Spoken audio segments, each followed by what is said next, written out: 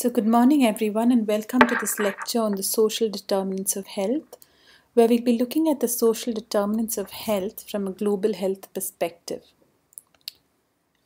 The objectives of this lecture are to introduce a perspective on the determinants of health as we see them in global health, to describe what are the major determinants of health, to introduce you to the World Health Organization's Commission for Social Determinants of Health framework, and to outline how understanding social determinants of health is critical to the uptake of maternal health services.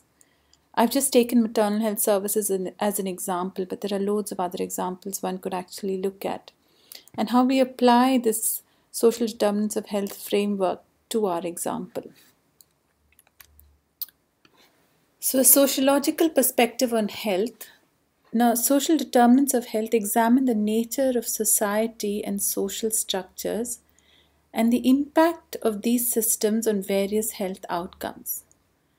So, for example, in some societies, women face a disadvantage just by virtue of being women. They're more prone to violence, they're more prone to certain illnesses, they're more prone to a number of conditions just by virtue of their gender and because of the value that society places on women in that context.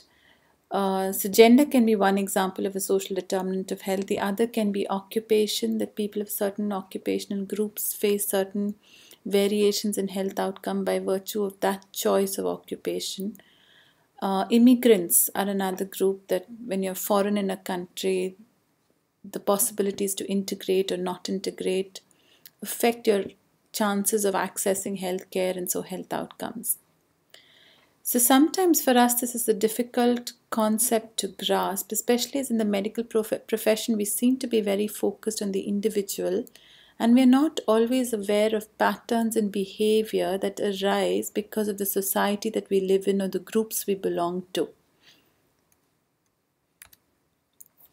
So it's important for us to actually stand back a bit and look upstream further back into why is a particular group prone to a particular health outcome. Because none of these health outcomes are biologically determined. Often they are structural in society, which means that they can be changed. So at the beginning of this lecture itself, the take-home message is that health experiences usually tend to be patterned, and the way that the society is organized and structured influences people's experiences, their choices, their life chances, and so their health outcomes. Social structures and organizations are not fixed, they are not inevitable, natural, biological. They are often the result of the way power dynamics play out in a society and the way society places value on certain groups more than on other groups and places less value on certain groups which are more likely to create health inequities. So what do we mean when we say social determinants? So usually whenever we have seen associations between behavior and lifestyle and health, we often try to fix this by fixing the person's decision-making processes. For example, smoking, etc. And these efforts have had limited impacts because you can't just fix behavior. Behavior sometimes stems from certain other underlying conditions which we really need to look into. So we need to go further back, dig deeper, or go more upstream to understand social determinants. As an example here, we look at life expectancy. So life expectancy in Sierra Leone is 34 years, while in Japan it's 82. Similarly, you can look at another health indicator, which is the under 5 mortality. So in Sierra Leone, it's 316 per 100,000 live births, and in Finland, it's 4 per 100,000 live births. Now, these differences are not biologically explainable. It's not that human beings in Sierra Leone are different from those in Japan or Finland. There are very clear societal and structural reasons for why these differences exist. And so it's differences like this that make us want or need to question what is happening upstream that contributes to these differences.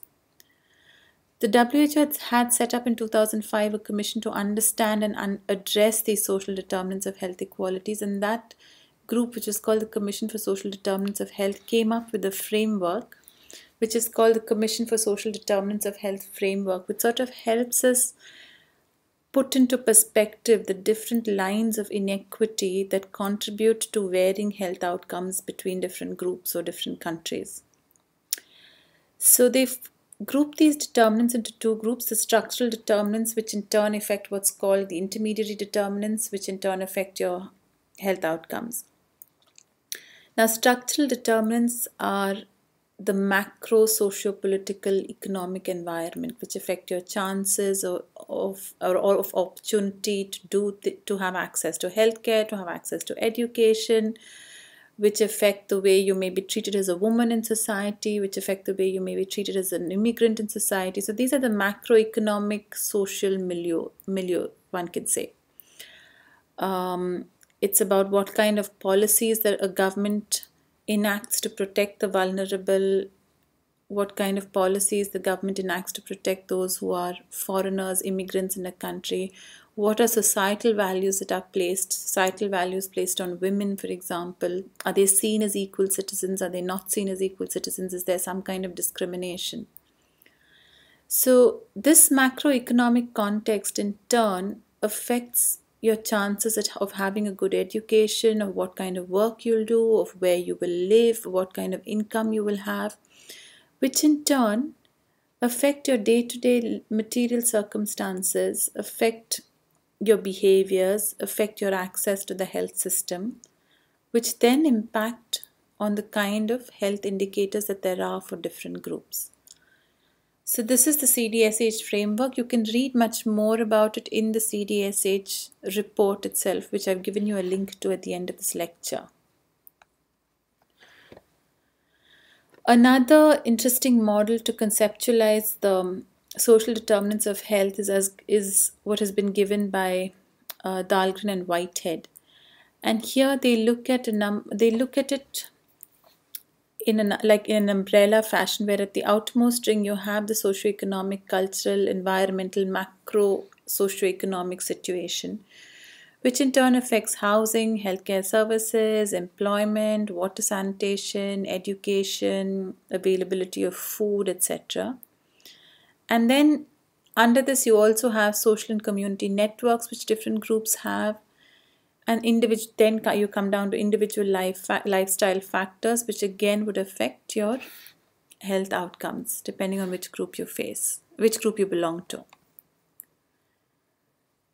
What evidence is there that social determinants are relevant to health? Actually, there is overwhelming evidence. There's a lot of literature that's been published about dirty water, nutrition, sanitation, lack of medical care, etc. having an impact. These are factors that do not occur naturally, and nor is fixing them just a technical issue. What we really don't know so much about is how to bring about this effective change. As an example, there's been a lot of work now in India with malnutrition in the under 5s, because the rates of malnutrition in India in under 5s are very, very high, much higher than in much poorer countries. So the point is that it's not just a question of income, and there's been recent research actually showing that it's poor sanitation that is related quite strongly to this level of malnutrition in children. And the question is now, how do we change that? Because we do not really know how do we actually change these unequal structures. So some of the common determinants of health are poverty, education, sanitation, residence, and occupation. There are probably a few more that are mentioned in your textbook, but these are the main social determinants of health, and it's quite obvious the way these could affect your access to healthcare and your health situation, your health status. Now, coming back to our example on maternal health care, if we were to look at the Indian state of Rajasthan and look at the number of women, the proportion of women who actually had safe deliveries, you can see with time this number rose from 23 to 45%, so it nearly doubled in the decade, which is excellent, fantastic progress. But then if you just look at what these aggregate numbers hide and look at the increase for rural women and the increase for urban women. So the blue line is urban and the red line is rural. And you can actually see that it went up equally in all groups. But the high access that urban women had in comparison to rural women actually was hidden in the averages. So here we see residence, that is, being a rural resident actually reduces your chances of having a safe delivery. So one really needs to look at what is happening in that group and how can we change things for that group with regard to this particular health indicator. Another example from India is actually looking at wealth quintiles in the Indian province of Gujarat among mothers. So if you look, the red and the green are the poorer mothers, and the light blue, the tall light blue bars are the richest wealth quintile mothers. And you can actually see a very clear gradient. So if you look at the second clump of bars, which actually looks at mothers who had any antenatal care, you can see a very clear gradient from the lowest to the highest income strata. In the highest income strata, nearly all mothers had some form of antenatal care at 94.1. But in the lowest income strata, less than half actually had access to any antenatal care. And it's the same if you were to look at the fourth clump of bars, which actually tells you about institutional delivery. What proportion of mothers had access to delivery in hospital? And again, you can see that the richest set quintile of mothers had 88% of mothers delivering in a hospital, whereas the poorest had only 26%. You can look at the slide for a little longer and actually see how well patterned access to healthcare is based on income. So here the line of inequality or the line of inequity is income. In the previous slide, the line of inequity was actually residence. So these are practical examples for you to look at. And since we're talking about global health, I also thought I should look at and present you an example from the rich world. So this is an example on cardiovascular deaths from the United States in 2007. And if you look at it in the population, for every 100,000 deaths, the rate of cardiovascular is 251 deaths per 100,000 deaths. But if you were to disaggregate that figure and look at it by race, you can see that in African American men tend to bear the highest burden, much higher than their white counterparts. Similarly, African American women also have a much higher burden than the overall aggregate and much higher also than white women. So here you can see two axes of inequity operate. One being race. So if you're of African American descent, you're more likely to die of cardiovascular death. And gender. So if you're a man, you're more likely to die of cardiovascular event than if you were a woman. So this is an example of the lines of inequity that exist in the rich world as well. The lines of inequity may vary depending on context. And that's important to remember. They're very different in different parts of the world. Which brings me to this concept of equity and equality, which is a very important notion for us in public health, because in public health, equity is always something that is a desired goal, as against equality. The difference between the two, in equality, it is that we have a pie and we share it equally among everyone in this class. So if there are 10 of us in this class and we have a pie here, we cut it into 10 equal slices and everyone gets a slice.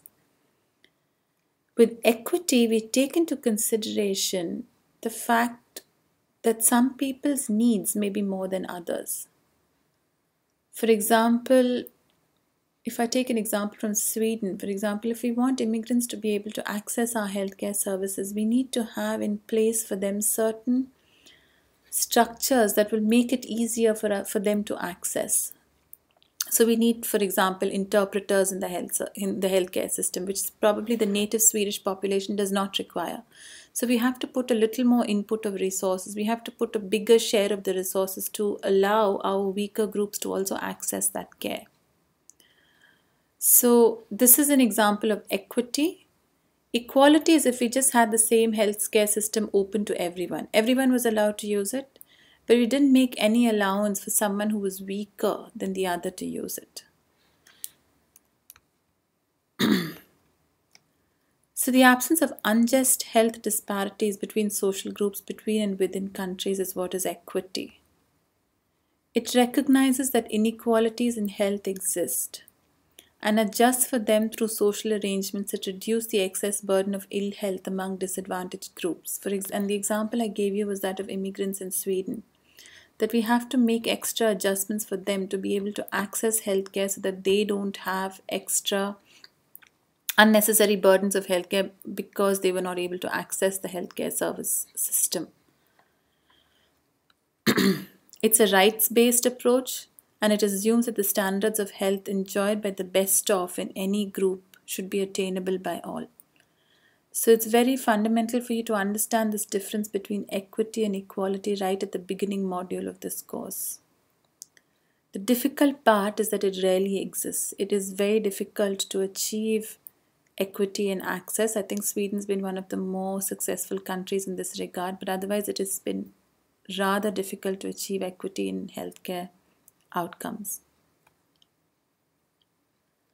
So, health inequities, you can conceptualize them as unjust inequalities. They're systematic, they're socially produced, they are unfair, and they can be remedied. They are not biological. Social inequities in health are directly or indirectly generated by social, economic, and environmental factors and structurally influenced lifestyles. At the end is, what is a disadvantaged population? So any group in a society that is denied benefits or services because of irrelevant characteristics such as belonging to a particular income, race, religion, because of where they live, ethnicity, etc. And that group reflects an absence of capability to achieve health because the structures in society are not in place to enable that group to achieve health. So with regard to the social determinants of health and an equity perspective, what we're always trying to achieve is how do we achieve the health outcome of the best group in society for this most disadvantaged population. That's where we are heading with this. So to read further on social determinants of health, you can read your textbook, which is by Lindstrand et al. There are probably a few more determinants mentioned there which I haven't mentioned here, but these are the major ones that you need to be aware of. And here's the website for the WHO Social Determinants of Health, where you can actually access, download, and read the whole report if you're interested. Okay, thank you for listening.